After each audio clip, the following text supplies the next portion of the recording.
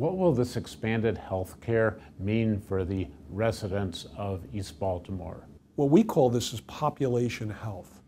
It's not just about taking care of patients one-on-one, which is how doctors are trained.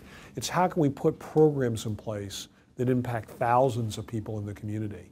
And we're hoping our store can be a platform to do that in East Baltimore in collaboration with Hopkins.